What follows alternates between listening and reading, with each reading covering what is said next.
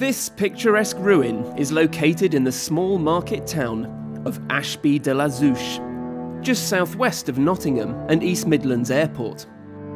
The rather unconventional name stems from several sources, Ashby being Anglo-Danish meaning ash farm, and the Norman French de la Zouch coming from the Norman conquest of England, when the town was given to the Zouch family. The castle dates back to a manor house built in the 12th century and granted by Edward IV to William Lord Hastings in 1464. It was also the setting for the novel Ivanhoe by Sir Walter Scott. The ruins we can see today are impressive, but don't show the extent of the foundations. There are many underground passages that run beneath the grounds.